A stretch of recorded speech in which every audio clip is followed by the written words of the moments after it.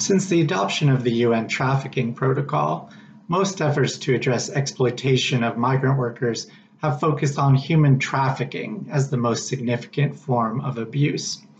Unfortunately, even with hundreds of millions of dollars spent every year to counter trafficking, there's very limited evidence to suggest the problem has been reduced.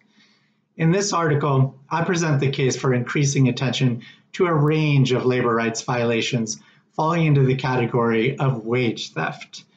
Wage theft relates to the denial of compensation or benefits for a worker to whom they are owed or entitled. It's a particularly common form of abuse against migrants for a number of reasons. First, globalization has led to the creation of business models which are heavily dependent on various forms of wage theft. Both inside and outside of supply chains, a key motivation for employing migrants is to keep labor costs as low as possible. Second, restrictive labor migration governance regimes establish a relationship of dependency that is easily exploited. Decreasing the ability of migrants to avoid, seek redress, or leave from abusive situations has supported the defrauding of wages as a standard function of these governance systems. Third, migrant workers are more commonly employed in work which is not fully covered by labor and social protections. In particular, the global trend we're seeing towards increased outsourcing and misclassification of employment has led to a decline in the labor rights provided to migrants.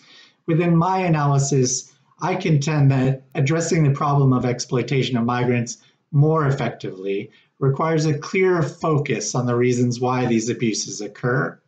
The trafficking discourse has framed this issue as resulting from criminality, which I suggest distracts from the broader structural vulnerabilities to abuse that most migrant workers experience.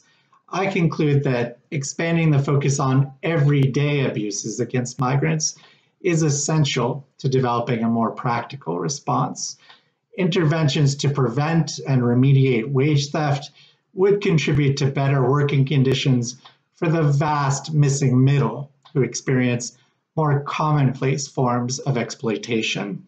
Ensuring a more equitable distribution of wages would also redirect attention to a core issue at stake in the era of globalization, the expansion of economic and social justice for migrant workers.